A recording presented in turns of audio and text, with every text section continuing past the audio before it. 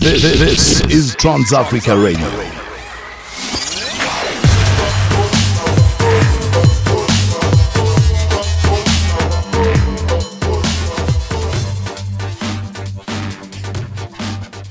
In the studio, we have a singer, songwriter, dynamic performer, and a multiple award-winning artist coming all the way from Swaziland, Tiyas the King. I don't know about the King, just Tiyas King. First name Tiyas, second name King. Yeah, I like good, that. Man? What's good? I'm good. How are you? Hey man, it's good to be at Trans Africa Radio. Man. Welcome back home. Yeah, man, it feels like home. It feels like home. You guys are always so welcoming, always accommodating. It's always wonderful to come back. Yeah, nice stuff. Last time you were here, you were promoting Kryptonite. Yeah, with Ubuhle on Eben Echo. Yeah, it was on a Sunday, and now you are pushing a jammer that you have released with Ice Prince. Yeah. Tell us about the challenges that you might have, gone through getting Ice Prince into the mix to lace his thing. I think the first thing I want to say is, as huge as Ice Prince is, he came across as a humble person who is still in love with the music, still in love with the creation aspect of it. So as soon as my management team, the Tasa Group, made the connection for us, it was just as simple as him hearing the song and recognizing that there's a young guy trying to come up, and within about 2-3 days he had sent back his verse, and actually the day that my manager Christian sent a screenshot of him listening to the track, the recorded version, definitely top 3 highlights of my career, because Ice Prince has always been that guy that you want to get on a track with, just to hear what type of vibe Swaziland and Nigeria can put together. So yeah, humble guy. I wouldn't say it was difficult. Probably the difficulty would have been on the management side of things, getting hold of him, getting hold of his contacts. But from my side, as soon as they said Ice Prince might be a possibility, I just sat with the producer to say, hey man, we got to make this as sick as possible. Yeah. As I'm listening to you right now, telling us about what went down. Yeah. There's quite a number or a pool of artists that whose names they bounce around my head that I think that you might have could have worked with. Yeah. Why Ice Prince in particular? Ice Prince is diverse, and more than diverse, he is from a completely different world. A musical world than mine. It's hip hop, but it's not the hip hop we're used to. And Swaziland and Nigeria are just worlds apart, from economy to population to exposure. And the journey that I'm on right now, as I put this project together, is to say, a person who's followed Tiyas so far shouldn't be able to recognize the Tiyas I have become in this project. It should be something of a transcendence. It should be growth from who I'm working to, who I'm working with. This is probably the first big international act I'm working with. So if you set that standard at that high, you can only try to exceed it the next time. Yeah. So there's a lot of people though that I'd really want to work with, but for me, the first starting point was Ice Prince. Was Ice Prince? Yeah. Nice. So we call it a faith grower. I'm not sure if you're familiar with the writings of Paulo Coelho. The chemistry. The Alchemist. So in that book, he describes that when you choose to follow your personal legend, that's the person you truly are. Before you define yourself with not disappointing that person, not living up to that person's standards. When you choose to just say, this is who I want to be, this is what I want to follow, the universe conspires in your favor. Yeah. And the first experience you will have is the universe giving you a positive affirmation that you're on the right track. I think it's a chapter 3 on that book. Yeah. Beautiful writer. So for me, that was where I was taking it, to say, if I say this is the journey I want to go for, what is the highest level that I can reach for, that the universe will say, you're on the right path? And for a small guy, in Swaziland, you're looking at about 1.1 million people.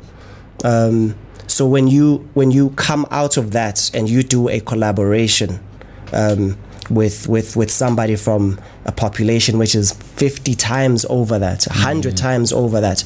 It just puts a warp in your mind to say dreams are really limited by how you see yourself. So yeah, it was the most humbling experience.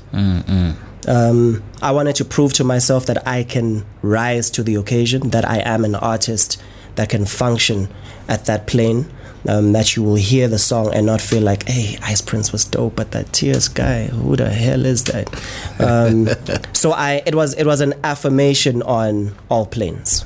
You definitely lived up to that standard. Thank you very much. In the studio, we have a Swaziland R&B crooner, Tiyas King, in the studio. If there are any questions of your own that you may like to ask, you are more than welcome to do so. Our WhatsApp line that you can utilize, it's +27 7925 44329. And yes, he has a song, a banger titled Numb, where he teamed up with Nigeria's Ice Prince, Blue-Eyed Boy, I call him. And here it is.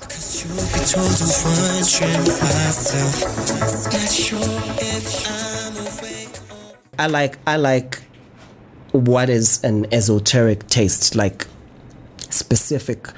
I'd like to imagine even the type of women that would approach me are a specific type. If it's any type of woman, I feel it's insulting to myself, because it means then I haven't portrayed what my character is. Not anybody walks up to a Mercedes dealer and asks what the price of the car is. You get my point? So, yeah, I'm more chilled. If I'm not your flavor, move on to the next one. Yeah, try the guy next door. Yeah, try the guy next door. Here's a question from Lebu from South Africa. She doesn't say where she is exactly. She would like to know, when are you releasing your album? This current album is actually out. You can catch it on iTunes. You can download, you can stream it. You can sample some of the music on SoundCloud. That's at Tiyas King. But we are planning on having a formal launch here in Joburg. We will announce that. We're just trying to put the pieces together. Nothing should be rushed. It's actually a culture shock for me. Back home, you ask, who's Tiyas King? They'll tell you, R&B King. And that's my lane. I've been running it for 8 years. I'm known for that. You cross over to South Africa. Who's Tiyas King? I don't know that fool. So it's a opportune time to rework on yourself, perfect yourself, learn the art of being humble. Taking feedback as well. That some people say, that music is not my cup of tea. Then you try and rework your music to now try and fit the market that you're in. But people who want to get acquainted with my music, my style, on any platform, just look up Tiyas King. Yeah. Right, Lebo Uzwelangish. I hope I answered your question, Lebo. Yeah, I think you did. Let's go to music. There's a song that I like as well called Fire and Gasoline. Yeah.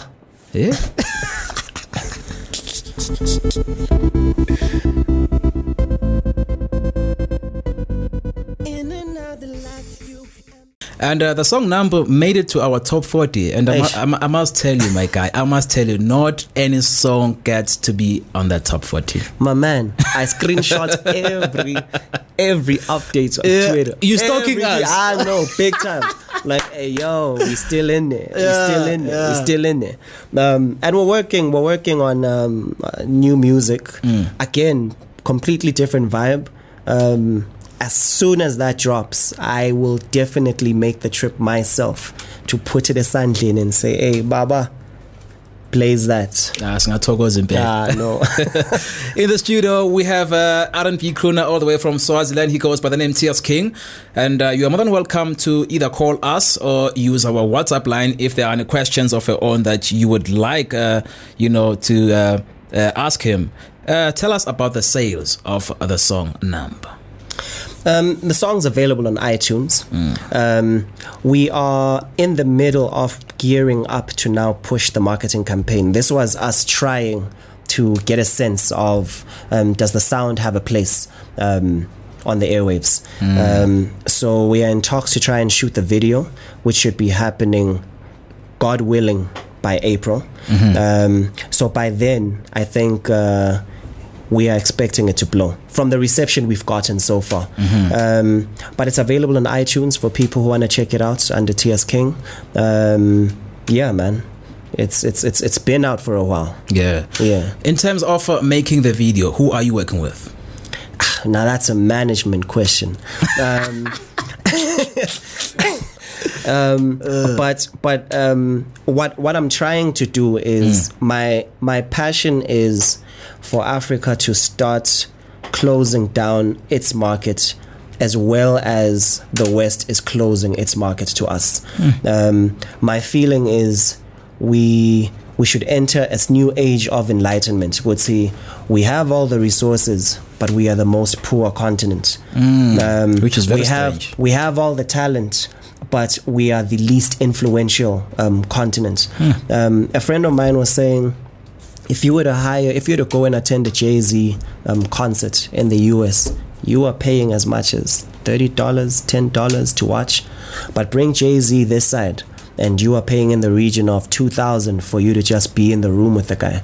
So we are paying them an arm and a leg, and they are taking that money off the continent to strengthen their own economies. So with the project, I want to work with somebody from Nigeria. I want the production to be done by somebody in Mozambique. I want the photography to be done by somebody in South Africa. I want the mixing to be done by somebody in the Congo. I want it to be a African project in its whole. I reject the concept that African means ngicula ngeSwati, I wear traditional attire. I think we have a lot of people doing that. That's great. You connect with people in different ways. I don't knock that hustle. But for me, African is what you identify with, who you pledge your allegiance to, the continent you would die for. And that idea for me is, if we can share the wealth, share the work, then you are African properly, so called.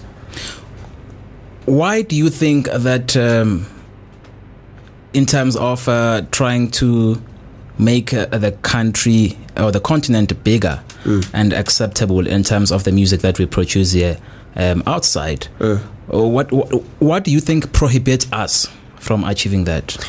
What prohibits our music from penetrating outside?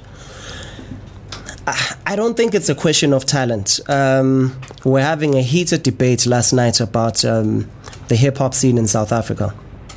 I remember a time when nobody could recite hip-hop music from South Africa quicker than your Jay-Z's, your Nas's, your what have you. The era of Kwaito, when TKZ was the hottest thing on the airwaves, hip-hop was not mainstream, and people weren't following that, but they stuck to it. And now 9 out of 10 people I bump into are most likely listening to South African hip-hop before international. So we're heading in that direction. But now, does that translate to it being played in the States, for it being played in the UK? No, because their market is closed down. It's protected. We will give you a little airplay for you to feel like you can be a part of this, but you will not rule as king on American radio, on American TV. You'll get the platform. You will get the shine enough for us to say, Africa was put on, and we follow you. But not to the point that you're on the charts, you're getting heavy rotation. I don't see that happening. Yet the reverse on our side. They're taking a substantial amount of our airplay, a substantial amount of our endorsements. They have a gig here, they're getting the biggest attention. And I think it's something that needs to change. It's going to be gradual, but it's something that needs to change. Definitely. We will get there. Yeah. In the studio, we have Tiyas King coming all the way from Swaziland. There's a question coming from Unkele. She wants to know, who are you going to work with in the next song that you're going to produce? I hate to say who I'm going to work with, but my desire right now is to work with somebody who is in the hip-hop world, but new school. Aries is quite an interesting artist. Not because he's just a dope rapper, but when I listen to his music, he's a songwriter. Meaning I could approach him and say, can you write an R&B track for me? And I think he'd blow it out the park. So I do have a song that I would want to try and work on with him. I'll leave that to management since I've put it out in the universe. You and the management. Yeah, the management. Yeah. The management team must work on that one. But yeah, I would really love to work with Aries. I would really love to work with Questa. I think Questa is probably one of the most talented rappers you have. I would really want to work with Davido. Yeah. I would really want to work with Donald. I would want to work with AKA. My dreaming is limitless right now. It is, definitely. My dreaming is limitless. But first option, I have a song in mind with Aries. Yeah. All right. Let's swing back into the music. Intellectually charged lyrics, Crash and Burn. The music is empowering and fun to dance to. Phew, time flies when one is having fun. It's 3 minutes before the hour 1. Hey, my daughter. Cheers. No, it's definitely fine, Gasoline. You know, the concept of that song, though, was a Bonnie and Clyde, right? Like two people coming together. It's fire, but it's destructive. So picture gasoline and fire. They obviously go together. They dance. It's passionate, it's visible, and then it's done. So the question is, do you go for it and enjoy the passion, the flame, and let it die, or do you avoid passion completely? Yay. Yeah, so that's for us, the writers. I know people just listen to it and like, no, we vibe, but when the flames turn into smoke, we'll be gone. That was the concept. So let it burn. Yeah. Nice one. Tell us, why are you here? We only have 2 minutes left, but let's make the most of it. Why are you here? I'm here to just get South Africa. I just want people to open up to a new wave of music. I'm not looking to be the most popular individual. I'm just looking to get my tribe. My vibe is very different. I consider myself a unique artist to what's already there. And my plea is just for people to get onto the SoundCloud, get onto the Twitter, engage. And the more activity we get, I would love to take people through a live show of Tiyas King here in Joburg.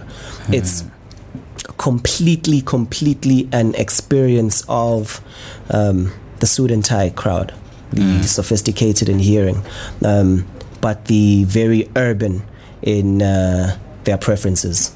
So yeah, that's my only mission, is to find my tribe in the city of Joburg, city of dreams, city of gold.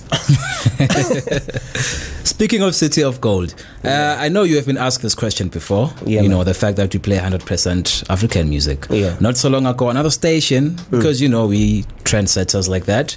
Another station made an announcement of doing a 90% South African music and 10% of music outside the country. When you first heard that, what sort of thoughts went into your head? I'll keep it 100 with you. Like I said, I'm proud of the fact that I'm a bit of a weird kind of person. I thought that's the coolest thing ever. Yeah. Even though I knew that, but this is limiting my chances. My question is always, as people of African ascent, we are used to just being raped. I mean, and we never want to close our markets and benefit our people. So for me, it just said, at least there's somebody who is seeing it in a different way, that, we need to make sure that our artists are getting paid. The conflict, though, for me was that Joburg is the Mecca of Africa.